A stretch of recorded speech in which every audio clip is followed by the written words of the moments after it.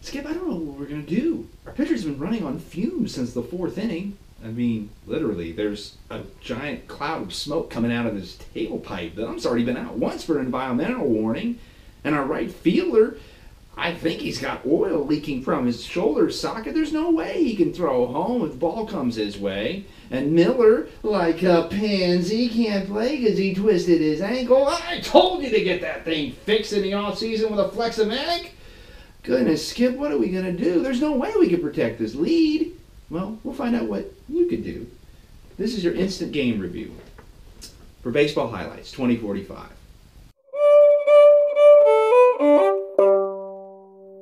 Baseball Highlights 2045 is a simple card game that has a deck building mechanic that's wrapped around it. You're going to be playing mini games of baseball in the future.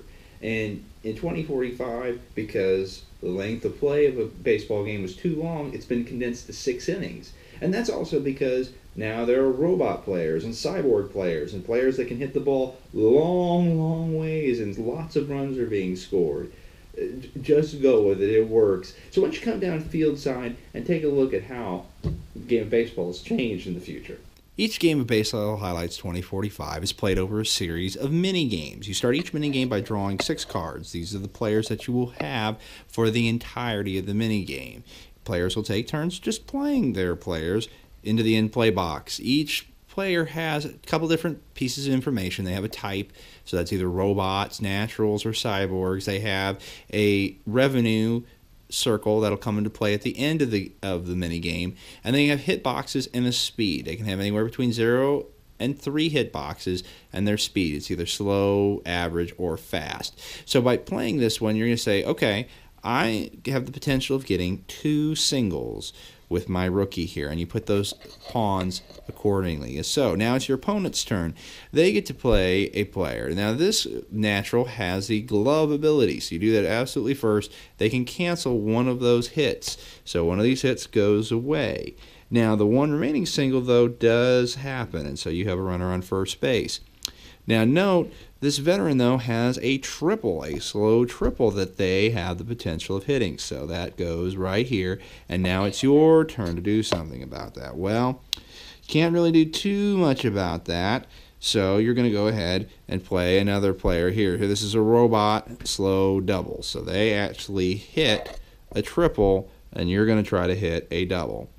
So your opponent's next card, he has a double, potentially as a robot. And this is an average double. So your double happens. The slow runners go station to station, so you're a runner on second and third now. Note, though, that player is a robot. The rookie that they played is a robot. So now you can pull out this card. See, this says cancel all hits against a robot. And so you can cancel that potential double. You'll play cards alternatively like this until both of you played 6 cards. Whoever scored the most runs wins that mini game. Depending on the format that you're using, mini games will usually end up resulting with a World Series, and those are the ones that actually count. The starting mini games are a regular season or preseason, if you will, and they just serve the purpose of helping you flesh out your deck, because all of the cards that you play, like I said, had a revenue number. So at the end of the mini game, win or lose, you get to count up your money that you got for these players. So for here, we got 1, 2, 4, 5, 6, 7, 8, 9. And you can use that money, and there's a row of free agent cards that are available. And I'm just going to show you a couple of them.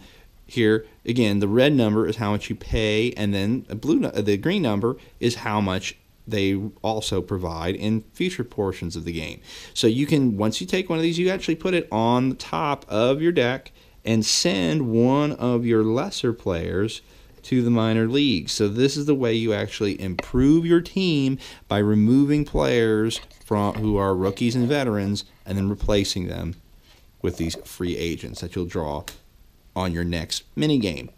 So now, one of the neat things about this system is you can actually keep track of stats in sort of the same way you do with baseball. And I've posted on Board Game Geek a score sheet.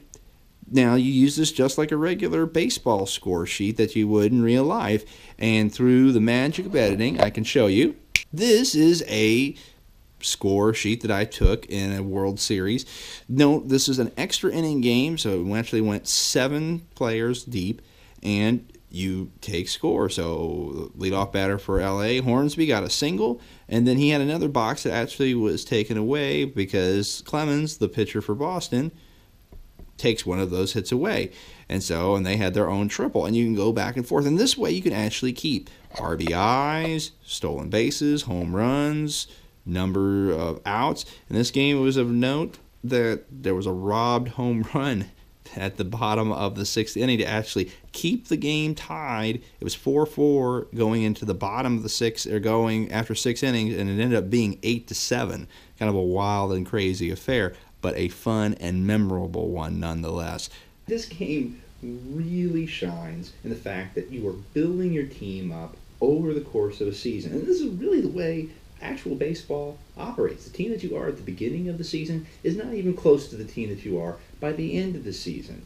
And as your team takes on new free agents and continues to develop an identity of its own, you really connect with your deck, your team, in that same way. And you don't really have that sort of experience, that sort of attachment in any other deck building game. So this game really just brings it all together in a very neat and tidy package. If you like deck building games, you're going to like this game. If you like baseball, you're going to like this game. If you like baseball and you like deck building games, oh my goodness, stop what you're doing right now and play this. This is absolutely what you should be playing right now. I'm going to tell you, it's one of my favorite games of 2015 already. It will be on my top 100 list come the end of the year. I can guarantee it. Baseball Highlights 2045. Don't be discouraged by the Kickstarter pricing.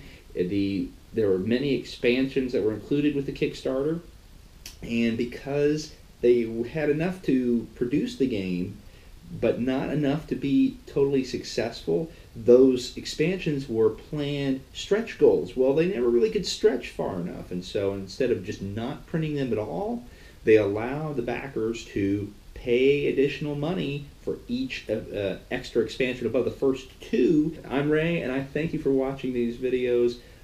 If you want to follow me on Twitter and find out what other gaming hijinks I'm up to, you can follow me at Instant Game Review. We're also on Facebook. Search Instant Game Review. You can, by all means, please subscribe to the channel. That's the only way that the channel can continue growing, is by you subscribing. And I thank everyone who's already done that so far. Again, thank you so much. God bless you. And we'll see you again next time. Bye-bye.